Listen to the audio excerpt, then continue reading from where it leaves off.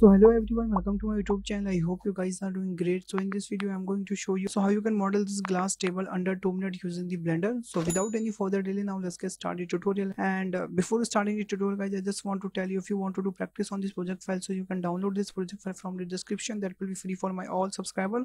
And if you found this file and this video useful for you, so make sure to hit the like button. So now let's start the tutorial. So first of all, I'm just going to delete everything pressing the A, and then I'm just going to add one cylinder here, and make sure you change this cap fill type as a triangle fan.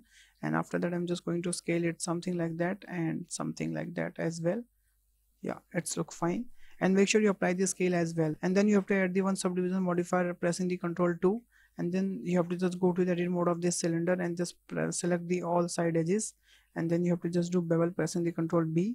You will find something like that. And then after that you have to just apply the shade smooth.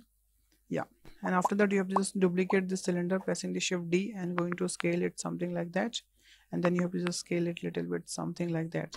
So it will basically create a that kind of shape. You have to just keep it here, and after that you have to duplicate one more time this shape, and right now you have to just scale it little bit more, and then you have to just scale it something like this. So it will create a that leg part basically. And when you create this leg part, you have to just keep it here. So now I'm just going to set this origin point as a 3D cursor. Yeah, so now I will rotate this. It will rotate like this. So I'm just going to rotate it 20 degree. Going to do duplicate pressing the Shift D. Make sure you rotate it also. Yeah, it's look like something like this. After that you have to just select both of these rods and then do Shift D and rotate it 90 degrees something like this.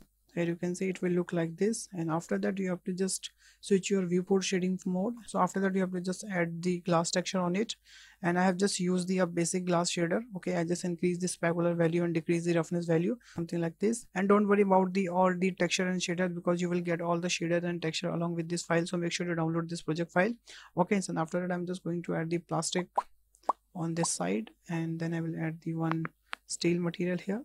And after that I'm just going to select the other legs, and after that I will select this material one. Then I will do Ctrl L and link as a material. So here you can see.